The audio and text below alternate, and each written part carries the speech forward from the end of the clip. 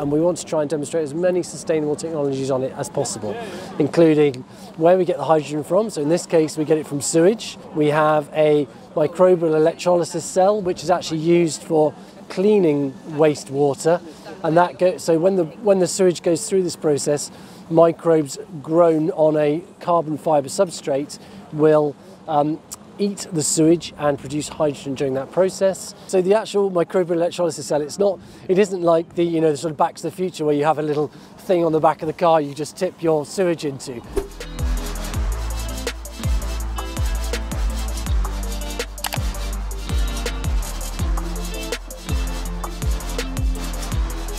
The whole purpose is to try and demonstrate that actually you can do motorsport in a sensible, sustainable fashion using some of these sort of waste materials that we can still prove they've got high performance left in them.